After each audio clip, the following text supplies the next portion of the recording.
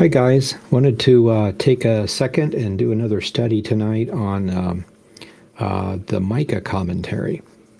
And as we've been talking about with these things, there is a whole lot of Dead Sea Scrolls that are just copies of Scripture. And sometimes I'll have an extra sentence or so, so that's interesting to look at. But we only have about half of it, and the vast majority is identical to the Scripture we have. But then we have commentary, and sometimes the commentary will quote passages of Scripture that's not in the other. So we're trying to compile all that together. We would like to create a PDF at least with the Scriptures, the Old Testament, what is actually there, half of it, what's different, and then commentary, which there's not that much either, but there's enough that'll make it really interesting. So we're working on that. But this week I wanted to show you the Micah commentary. So to start off with that, let's look at our eSword. And here's the Micah commentary. And I just want to read probably the first 6 or 8 verses, and then focus on that, what the Dead Sea Scrolls say about it. So this is interesting. Micah, as you know, is a minor prophet, and we're talking about a certain part in Jerusalem when the enemy is coming after it. They need to repent, but they're not going to repent, so there's going to be other things going on. And what's interesting is, again, the Dead Sea Scrolls and other Jewish writings give us the idea that the prophets may have written other prophetic things, but if a prophet wrote something along the lines of so-and-so is going to have a bad crop failure in the next 2 days or next year, and they either fixed it or didn't, but it has no bearing on end-time prophecy, then that wouldn't have been included in the canon. And the concept then is that everything in the canon has some sort of a bearing, every prophetic book has some sort of a bearing on end-time prophecy.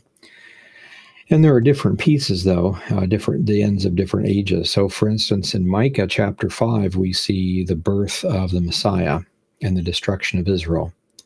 And then we also see Israel coming back the second time, which is 1948, and then 8 wars that they would fight with Syria between 1948 AD and the second coming. And then there's other things in there also. There's the prophecy of Jerusalem being plowed over, which happened in 71 AD, I believe. So lots of interesting things in there. A lot of them that back then, a lot of them here. This particular chapter, chapter 1, you would assume is just a condemnation of what they're doing. And it probably has no bearing on end-time prophecy or on us. Other than if they're bad and we're bad in the same way, God didn't like what they did, he probably won't like what we're doing. So as an example type thing. But according to the Dead Sea Scroll commentary, there's just a little bit more to it than that. So let's read this. I think this is going to be cool. So this is Micah chapter 1. We'll just start off at verse 1. The word of the Lord that came to Micah, the Morashite, in the days of Jotham, Ahaz, Hezekiah, kings of Judah, which he saw concerning Samaria and Jerusalem. So there's a judgment or a word of knowledge of some sort about Samaria and about Jerusalem in the days of these kings. So he apparently had a vision and was continuing to tell them, like I told you before, it's coming. You need to be careful. Danger is coming. You need to be prepared for it. And they don't pay attention. So anyway, one thing I'd like you to point out to you is this right here. Actually, let me see if I can bump that up. Be a little easier. That's better. Yeah, let me go to a full, not prepared here. That looks better. Okay, anyway, the word of the Lord. We tend to take this for granted. The word of the Lord probably means he had a vision or something like that. The thing that we have to understand in John chapter 1, the Word was with God, and the Word was God, and the Word created everything. And then the Word was incarnated in human flesh in verse 14 and became the light of the world. So we're talking about Jesus being the Word. In this particular case, it doesn't mean, and sometimes they'll say an angel appeared, or I had a vision, or like in the book of Daniel, I went to sleep and I had a night vision, which is a dream. So all sorts of things can happen.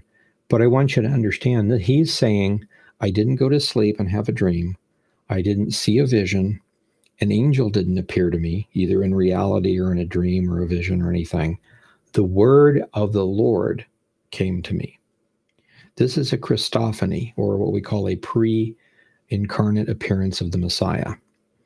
You know how sometimes we have a really good feeling that the Lord's leading us to do something, and sometimes that's correct, and sometimes it's not. Sometimes we have a dream, and you know what the dream was. It's no doubt about that. But was the dream a word from the Lord, or was it just one of those things? In this case, he's not saying I had a vision, I had a dream, I think. He's saying I was doing something, I turned, and the pre-incarnate Messiah was standing right there. This is kind of like when Abraham saw the three men or the three angels coming and perceived that they're not men. That wasn't a dream that he had. That's something pretty specific. So this is really cool. I just want you to understand that whenever a minor prophet said the word of the Lord came to me, that's the Messiah coming to him, pre-incarnate Messiah. So he comes to Micah the Morashite in those days. Okay. So then if we look down here, we have the bad news. Okay. So verse 2 says, Hear, all ye people, hearken, O earth, and all that is therein. Let the Lord God be witness against you, the Lord from his holy temple. For behold, the Lord comes out of his place, and he will come down and tread upon the high places of the earth. Now, a lot of times the Lord shows judgment, and normally a high place, that's an idiom for a pagan shrine, some place where they sacrifice children or animals to foreign gods or something like that. It's usually a really bad place. So, like a Rama is a high place where they sacrifice people, human beings. So, in this case, what's going on here is they're making this a symbol of something else. So remember, like in the prophecy of Rachel weeping for her children, and it was Rama. And so we're talking about, even though it wasn't a sacrificial thing where Herod sacrificed children to a foreign god for some purpose, it wasn't that at all. He just didn't want the king to be born, so he wanted to kill everybody. Well, the practicality, it's the same thing. He wanted something other than to serve a god, but the same result occurred. And in this case, you're talking about high places, and that's usually someone who's doing a pagan rite, maybe sacrificing a person or something, doing something really horrible, an abomination. And the Lord comes out of his temple. In other words, a whirlwind, a flood, lightning, wind, hurricane, something like that, some form of judgment, and destroys them. And so that's happened before in Scripture. So that's the concept or the picture being here. But what's interesting is they're going to kind of turn this around a little bit. The high places, what high places? What are so horribly evil that they're pagan? At this point, there may not be anybody with an idol or killing little kids or anything like that. So what are we talking about? Verse 4 says, The mountains shall be molten under him, and the valleys cleft like wax before the fire, and the waters pounded in the deep or a steep place. So just like total destruction is what we're talking about. So for the transgression of Jacob is all this. In other words, this whole big thing where the Lord actually has to come out and destroy is because of Jacob's transgression. And for the sins of the house of Israel. So Jacob is Israel in general, the whole thing, Judah and Israel. The house of Israel would be the 10 tribes. So then they ask the question, what is the transgression of Jacob? Is it not Samaria? What are the high places of Judah? Is it not Jerusalem? Now that's a really, we tend to gloss over this, but that's a really spooky thing. He's saying, just like I would feel if you were worshiping a foreign god and sacrificing babies to it, that should be totally abhorred to you. Okay? That's how I feel with what's going on in the Jerusalem temple and in Samaria. Maybe they're not doing that exactly, but it's how I feel. Much like they talk about spiritual adultery is idolatry. And the concept is God is married to Israel. And how would you feel if you came home and found out your wife's been cheating on you? You know how you would feel. That's how God feels when you're supposed to be in a relationship with him and you're off worshiping a false god. It's like cheating on your spouse. That's that kind of a concept. So these are all, it's not symbolic or not real, but it's how you would feel with this. So they're doing something really, really bad to the point that God's going to have to judge them, destroy them. And what is it? There's a transgression of Jacob and of Judah. So what are they? Samaria and Jerusalem. What's going on in Samaria and Jerusalem?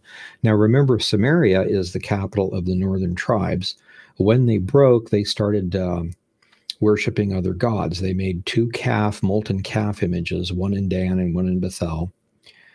And the king said, we don't want you going to Jerusalem to worship God. You come to these places and worship God. And of course, we understand the logic behind it is if you go pay your tithes in Jerusalem, that's like taking all of your tax that you would pay for the United States and giving it to, say, Mexico. Well, the United States wouldn't be so happy about that. So we need tax gatherers here in America, not in some other country. The money shouldn't be flowing out to another country. That makes sense as far as the tax goes, but the temple is the temple. And so to counter that, they actually created false temples with idols. And so in other words, they're going from bad to worse. That's a problem you need to fix because the government needs taxes, but you don't go against God to do that.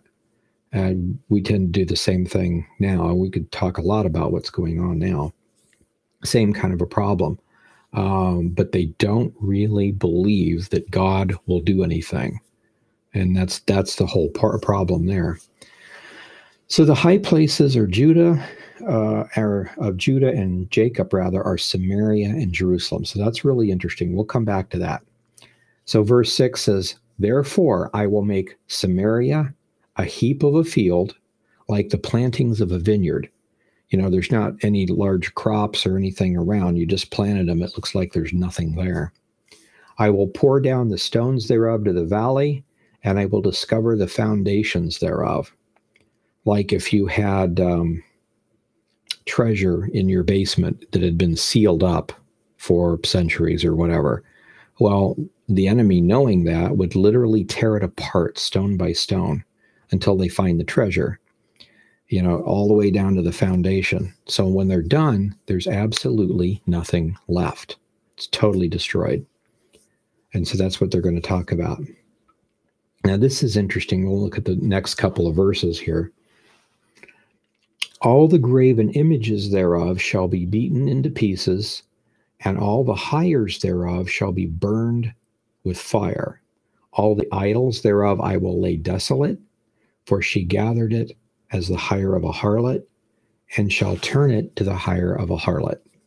Return, rather. So what we're talking about here is, and this would be literal in Micah's time, all the people that worship idols, the idols are going to be destroyed, and all the people go into captivity. So everything will be destroyed. There will be no people there, no idols, no anything. What is really interesting, though, is the concept of idolatry. And you've probably heard people, maybe you went to church and you've heard people talk about how anything that you put in front of God is an idol. So in other words, this is more important than God. And that's kind of sort of true, but not exactly from a Dead Sea Scroll perspective. And let me explain the difference.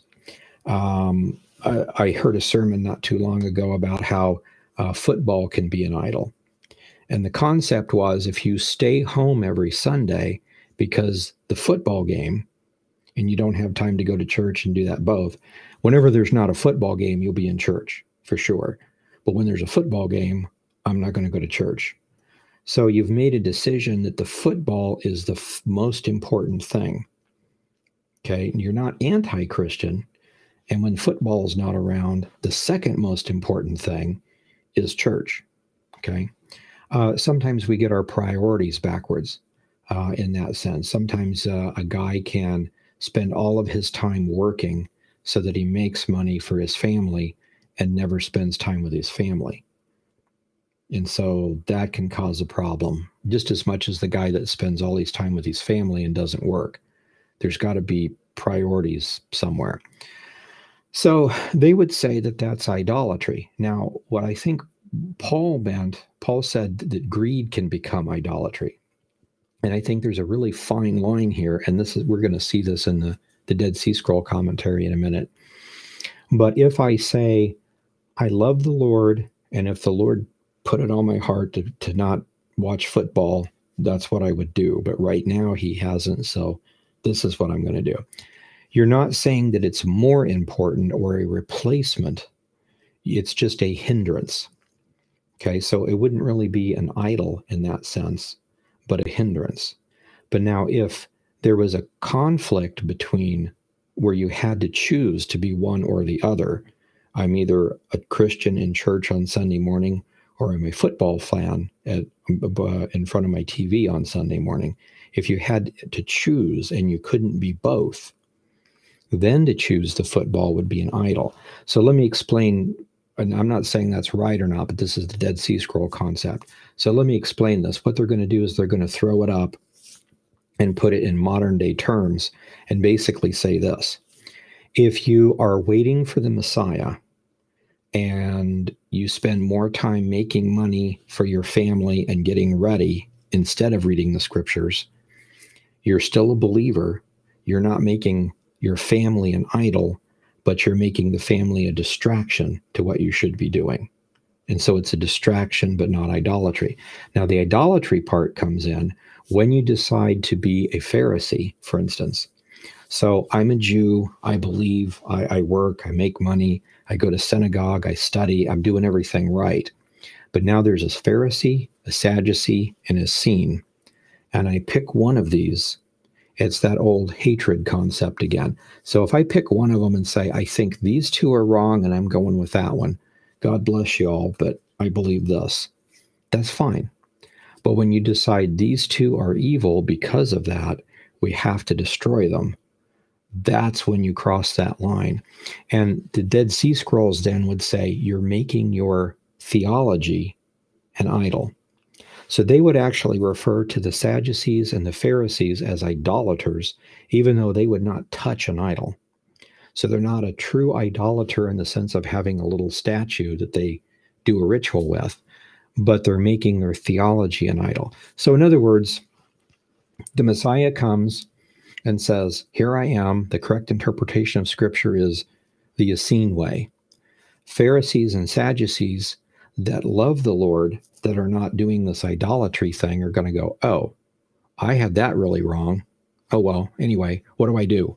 I become an Essene. Done. I become a Christian. I do what? I get baptized. Okay, whatever. Let's do it. So, and I was wrong on this. I admit it. I changed my ways. It was a good guess on my part.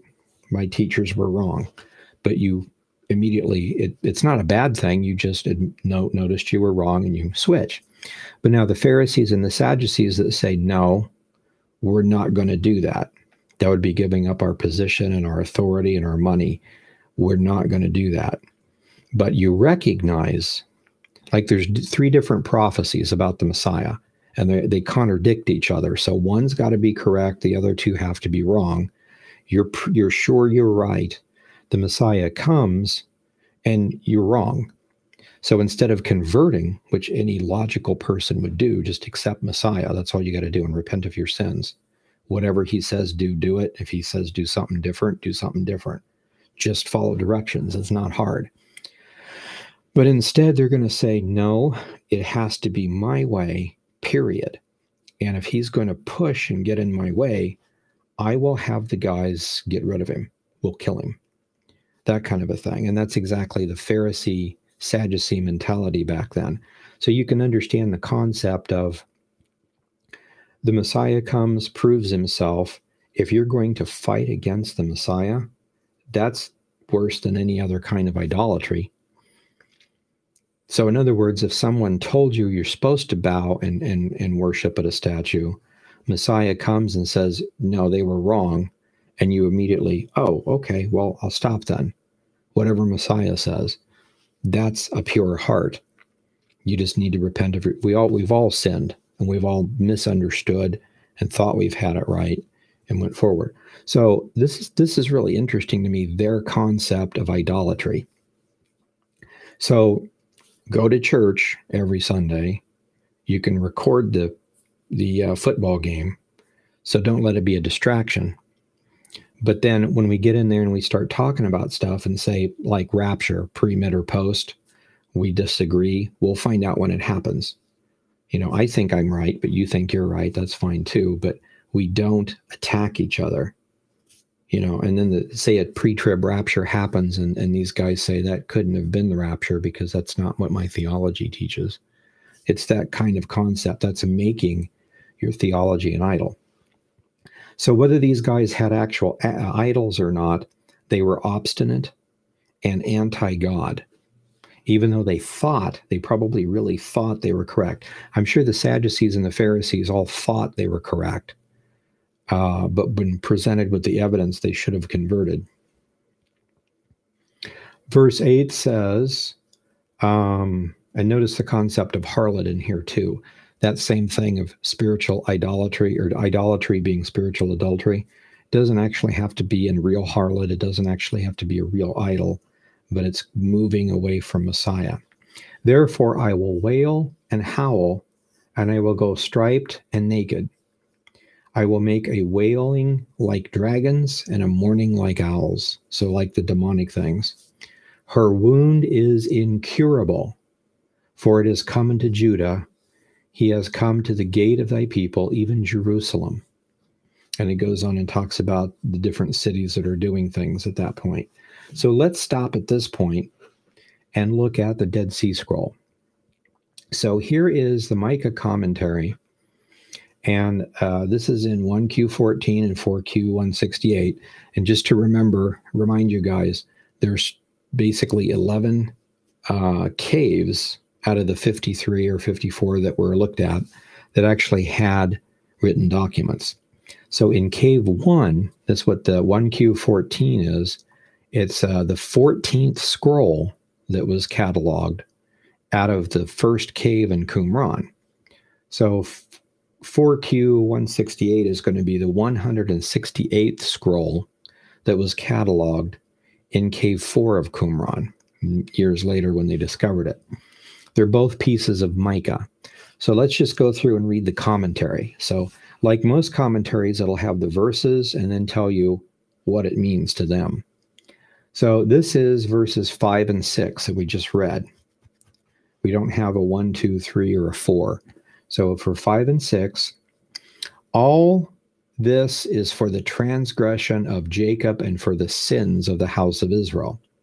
What is the transgression of Jacob? Is it not Samaria? What is the high place of Judah? Is it not Jerusalem? I will make Samaria a ruin in the fields, and of Jerusalem a plantation of vines. So totally destroyed. But now look at this. This is pretty interesting.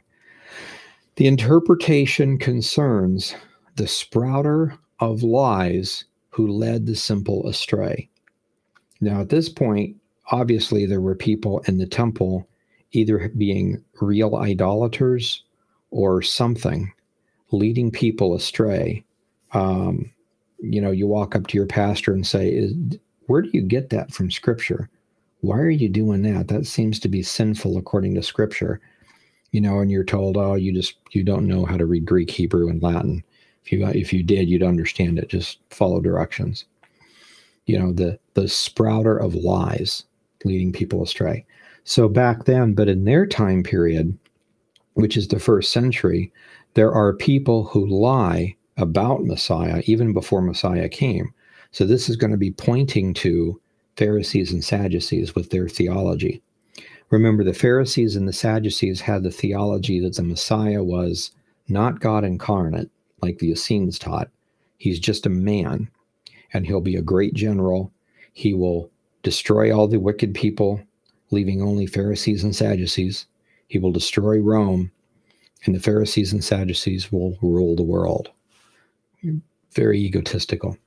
The Essenes, on the other hand, said, no, that's not the way the old ones taught it. The old ones, the patriarchs, in the writings of the patriarchs, which are pre-Moses, they said the Messiah would be God incarnate. Don't ask us how that works, because it's not the Father, but somehow that works. But he comes for the purpose of dying to pay for our sin nature, the penalty for our sin nature, and that reconciles us to God. He's not here to destroy Rome or anything else for that matter. He's here to fix us. And that includes Rome, if they want to be fixed. Anybody that wants to repent and follow directions, he's here to fix that. And he dies to do that. Again, they probably would tell you, don't ask me how that works. That's just what's dictated. He's going to be born of a virgin. The Pharisees and Sadducees say, no, that's symbolic of something else. Like, no, it's literal. Many scrolls say that. So they're going to get to this point and follow Messiah or reject Messiah. So the sprouter of lies who led the simple astray. So today we have cults that say Messiah or Jesus was not God incarnate. He was just a man, or he was an angel, or he was something else. So again, it's one thing to be taught wrong, according to what some of the scrolls are. And it's another thing to be teaching things that are wrong. So if you're part of a non-Trinitarian group, it doesn't mean you're not saved, you're not going to go to hell, or you are going to hell, or whatever. You have a chance of studying and understanding. But when you have somebody or a group of people that say, I know Greek, Hebrew, and Latin, and I'm telling you a dog is a cat, they're deliberately lying, either because they can't read Greek, Hebrew, and Latin, or they can read it and they're telling you a lie. There's no way they can say a dog is a cat. It's just not possible. So that's why we call them cults, because anybody that can read would know better. So the languages, and that's the constant teaching of the early church. So let's go on with this. This is interesting. So the high places of Jerusalem and Samaria, the sprouter of lies that lead the simple astray. We're supposed to be as wise as a serpent, but as gentle as a dove. So focusing on, they come back and focus on Micah 5, or 1:5 rather. What is the high place of Judah? Is it not Jerusalem? So what does that mean to them? Now, the Jerusalem problem of idolatry, in whatever sense it was, or multiple senses, in 700 BC is one thing, but it happens again in the similar way in their time period. So the Pharisees and Sadducees, how is that total idolatry? Okay, so this verse, they say, concerns the teacher of righteousness who expounded the law to his council and to all who freely pledged themselves to join the elect of God, to keep the law in the council of the community, who shall be saved in the day of judgment. So remember, we're told that the teacher of righteousness is Messiah, and the teacher of righteousness did come and die about 40 years before the destruction of the temple. The temple was destroyed in 70 AD, so somewhere around 30, 32 AD, about 40 years before the destruction of the temple, is when the teacher of righteousness died, and he was put to death because of the words of the evil priest, which is probably the same as the sprouter of lies. So we know we're talking about Messiah. So this is interesting. So the high place of Jerusalem becomes anti-Messiah. So this concerns the teacher of righteousness, the Messiah, who expounded the law to his council. So there was a kind of a Sanhedrin group of people who studied under Messiah. Let's call them disciples or apostles, and they are sent out to teach the other people. And so that's his counsel. So that's pretty interesting. So Jesus expounded the law, the truth, all the teachings to his apostles and to all who freely pledge themselves to join the elect of God. It's very, very important that you do that. You can't just, oh, Jesus saved me. That's nice. No, you have to accept Jesus Christ as your Savior in order to become a Christian, in order to be saved. And you have to follow his teachings. What's moral is moral. What's not moral is not moral. You can't compromise. You don't attack people. You don't get mad. You simply follow the teachings. I had a friend that was doing something wrong, and the church asked him to leave, at least until he got the thing figured, taken care of. It was a really weird situation, but he was sinning. So anyway, he was upset, of course, and I tried to explain to him, I'm not even sure under your circumstances that is a sin, but it looks like a sin. So none of us are condemning you. We're simply saying that according to Scripture, we can't allow people to stay in church and look like they're sinning. So when you get that fixed, you're welcome to come back. Maybe we're totally wrong. That is a possibility. But we want to live our life the way the Bible dictates, or the way we think the Bible dictates. Okay? So in other words, instead of me judging him, I was trying to explain to him that if he gets mad at me for this, then he's actually judging me. He can do whatever he wants, but as a Christian, I want to stay away from people that do 1, 2, and 3, and I want to get around people that do 4, 5, and 6. And maybe I'm reading it wrong, but I'm trying with all my heart to live a holy lifestyle.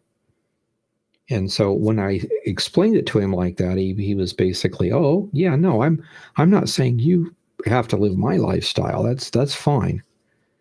So that helped out a lot. But you have to freely pledge yourselves to join the elect of God. That means do the things that they do and don't do the things that they don't do. You're free to do anything, play baseball, watch football, do whatever, unless it's directly mentioned that it's sinful somehow. But now notice this is pretty interesting.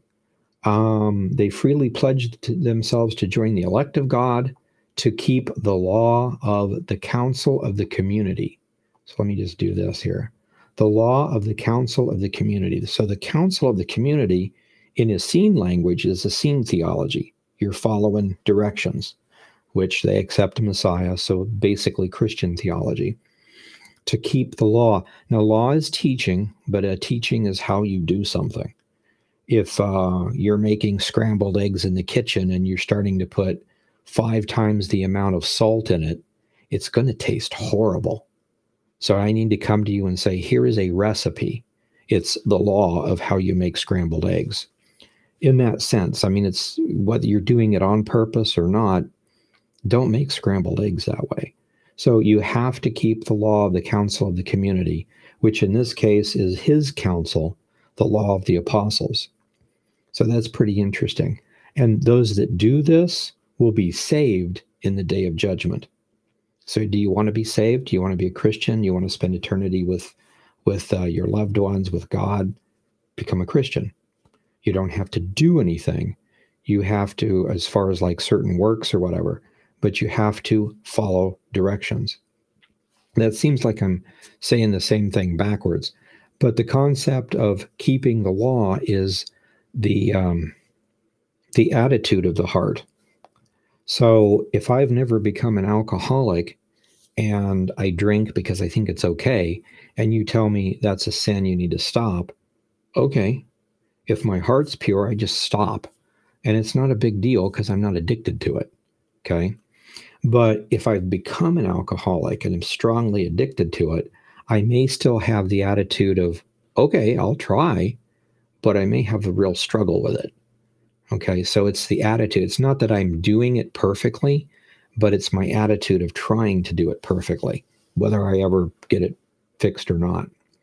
But you can't, the one thing that you can't do is to say, I don't see it as a problem, and I'm going to do what I want to do. The attitude of arrogance is the one thing that can't be tolerated. Messing up, not doing it right, but trying is perfectly fine if you're really trying.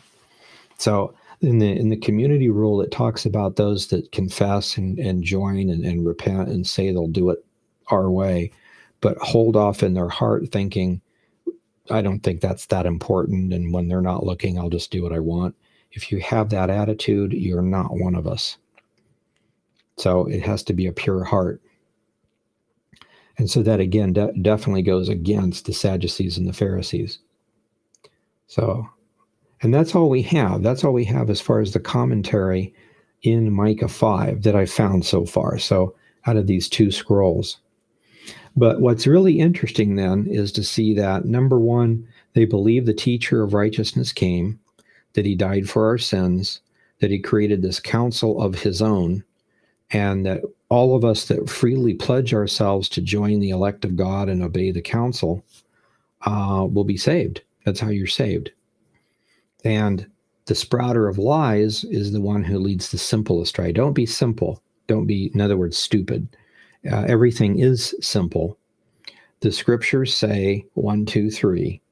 Maybe there's a couple of different ways of interpreting it. But when Messiah comes, he's either a man or a woman, but black or white. He's either a general or he's God incarnate. He either dies for our sins or he doesn't die for our sins. So when he comes, it becomes obvious. So Essene theology is correct, Sadducee Pharisee theology is wrong. Just obey. Just freely pledge yourself to join the elect of God. And that's all there is to it. And then try to do, as best as you can, what you're commanded to do. So I thought that was really interesting. And there's a lot more things like that. This, just as a side note, this teacher of righteousness is found in many places in the scrolls. And I didn't really realize it, but it's found, different words are used, and it's usually translated differently. But it's found in 3 or 4 places in the minor prophets. So it's really interesting to see they had a concept of the teacher of righteousness that we didn't. So anyway, and then there are derivatives of that, like the Son of Righteousness that arises with healing in his wings, all pointing to Messiah, but teacher of righteousness describes one thing about him. The Son of Righteousness describes something else. So anyway, we'll stop there for tonight. So let me go to the chat room and just see if we have any comments.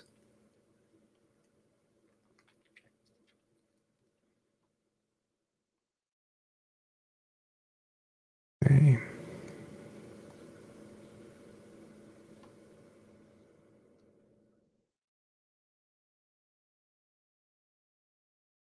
Got people here, old friends from Denmark and from Texas and Utah, Oklahoma.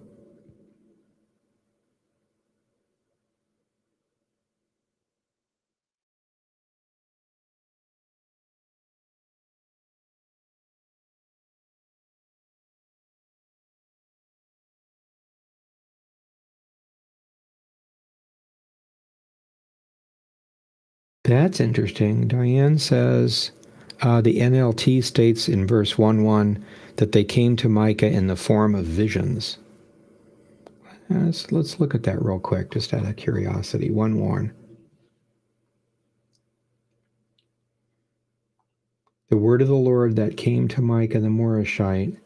Yeah, it doesn't really say it is or is not. Of course, it's still, the word of the Lord could still appear to him in vision form, but it doesn't say anything like that. Let me look here at a couple others.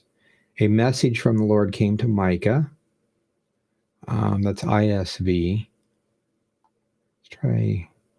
Septuagint says, let's get this. Septuagint says, where the Lord came to Micah. Okay. Interesting. Yeah, they all pretty much just say, let's try this one.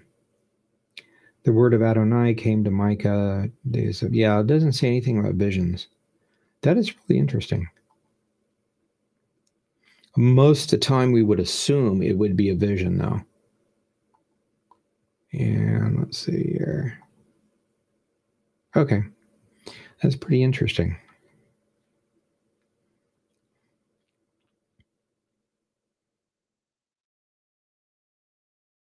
And then one person says, I believe that Jerusalem and Samaria as high places refers to them being the capitals and where they worshiped. So that's true. But if they were doing what was right, it wouldn't be a problem. It would be great. So they're doing something wrong. And it seems like that happens everywhere. Whoever is ruling decides they can do whatever they want, and problems always arise. Very rarely do you have someone like the heart of David that says, I'm the king, we will do exactly what I say. Now, I'm not the top of the line here. I'm going to go ask God what he wants me to do. And I'm just going to follow directions. So you don't have people like that very often. In our country, the concept is that we have the freedom to worship the way we want, or the way we feel like we're led, and that the Constitution is the highest form of law. And so it's rare to have someone like Ronald Reagan or President Trump or people like that that say, we're going to follow the Constitution, or the Supreme Court. Supreme Court usually tries to interpret the Constitution pretty well, but they tend to get off every so often, which every group does, I suppose. But that whole concept, we have rights by our Creator, and that can't be abridged or taken away in any form. And that has to be remembered. And it's really easy for people to say, well, in this one case, if we do this, it will help people. Maybe it would, but it's illegal. And so it's really hard.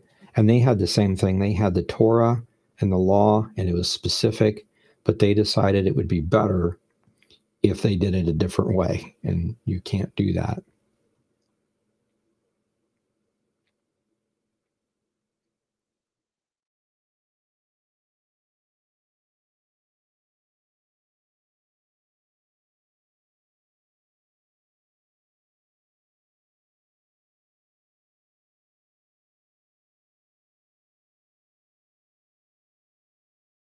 Okay. Yeah, Jeanette says, pray for her eldest son, Patrick, who is tested positive for corona. So we'll definitely do that. And then 2-year-old granddaughter, yeah, would be at high risk at that point, yes. Okay, we will definitely add you to our prayer group. Okay, and they're staying at home isolated. Okay, well, we'll pray that they don't have it, and if they do, that it's very, very mild.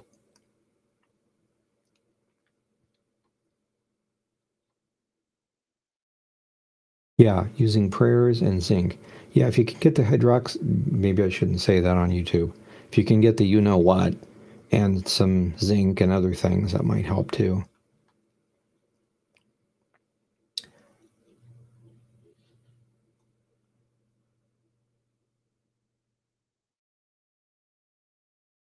Okay, definitely. All right, it looks like we didn't have too many comments or anything. As far as things that are going on, we're looking at kind of expanding or changing things around a little bit. We'll probably talk more about that Thursday, just to make everything work better and guard ourselves from getting in trouble and being able to say whatever it is we want to say. Let's see here.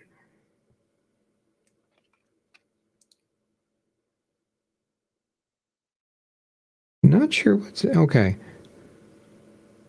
Oh, yeah, and that's true. It's a lot of times it's simple, and we tend to make it harder than it should be. That's absolutely true. You have things you're supposed to do and not supposed to do, so try your best. And if you need help, get in with groups of other brothers and sisters That would help a lot too. Pray with each other, do things like that. So good, very good point. Why would the people of the whole earth need to be concerned if it is only Israel who's having idol issues? Is this a future prophecy or did it already happen? I think the concept is both, at least from the Dead Sea Scrolls.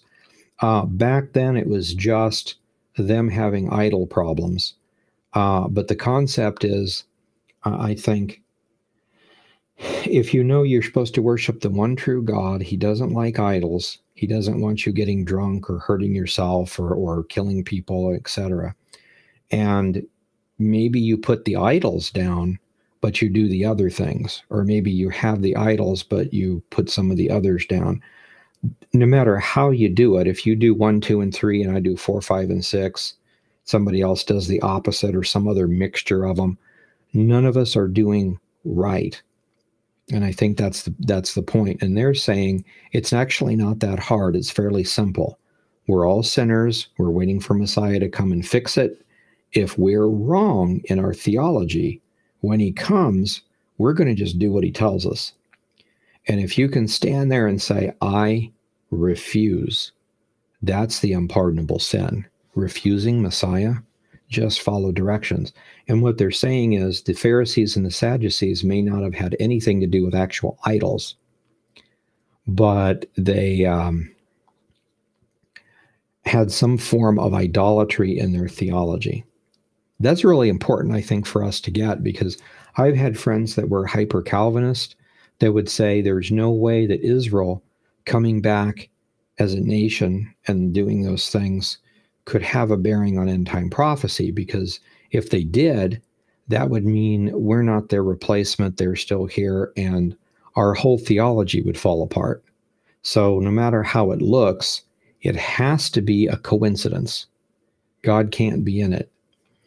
And that's the same kind of a thing. I'm not saying the Calvinists are bad or going to go to hell or anything like that. I'm just saying it's that kind of a concept. It's like, but my theology dictates, therefore that must be wrong. You know, that kind of a thing. And so we've just got to be real careful of that. We should focus on repentance in everything. You and I all do have mess up once in a while. The arrogance is the main problem. If we can just get rid of arrogance, like in the Old Testament, circumcision is a ritual done in the flesh to make you remember the circumcision of the heart. And all that means is to get rid of the arrogance. If your pastor or someone comes and says, you need to do this, first you need to check it by scripture, but if it looks plausible, you need to follow directions. So it's the same like if our governor or president says you need to do this, if it matches, if it doesn't go against the Constitution, they're an authority, we need to try to do it. Maybe we won't do it that well, but we need to try. If someone tells you to disobey Scripture, disobey the Constitution, we can't do that. So, but I think that's, in that sense, it is, it was ancient in their time for 700 BC. It was first century at the first coming of Messiah. And the whole concept is that toward the end of our age, which is now, you're going to have the same kinds of things.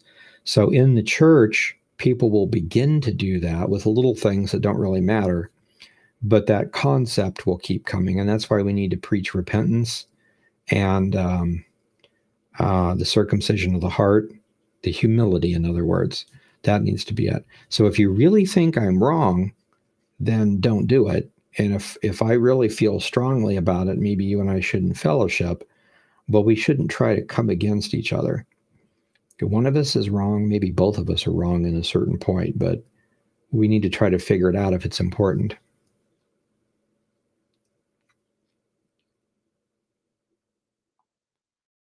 Let's see here. Idols are everywhere, and all we have, we all have natural issues with something becoming an idol. Yeah, that's true. And that's the whole thing. And again, I think the Dead Sea Scrolls would kind of split a hair and say, maybe it's all considered idolatry, but it's one thing to make something more important temporarily than God because you have to do something, make money or whatever. That's bad, but that's not the horrible part of idolatry. But the horrible part would be my theology is right, whether it has an idol in it or not, and I refuse to be corrected. And that's the dangerous part.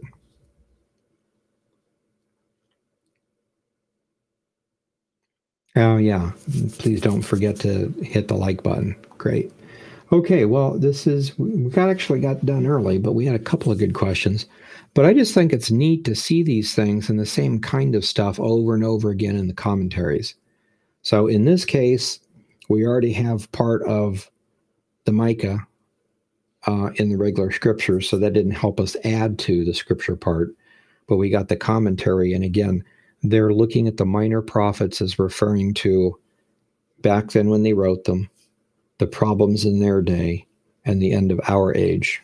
And there might actually be times in between too, because if you look at the flood, whatever happened in the flood, that was horrible, very, very bad, or the whole world wouldn't have been destroyed. But that was in 1656, so it was another 500 years before the end of the flood, or end of the age rather. And that the same thing happened again. We have Nimrod with his religion and his tyranny in government. And according to Josephus and Jasher and several of the other scrolls, he instituted a different religion. And I don't think it's not really important what he did. It's just that he did something different. You worship one God with a pure conscience and await Messiah. If you're going to say you are Messiah, then you're done, you know. And whether he actually said he was a Messiah or not, I don't know. But he instituted different ways of worship, different other things, tyranny. And when Abraham came against him, his first and only thought was to kill. I will kill him. And again, that's the problem. You know, if you're really God and your religion is correct, why don't you just show it by doing things that are right? The rest of us will follow you, and the evil person would fade away. You don't really need to kill. So if you have to run around killing everybody, there's something wrong with your government. So it's the same thing.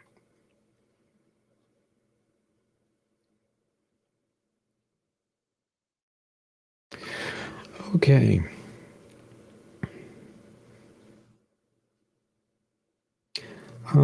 Galatians 1:8. We can take a second and look at that here. Oh, wait, I'm in the wrong spot.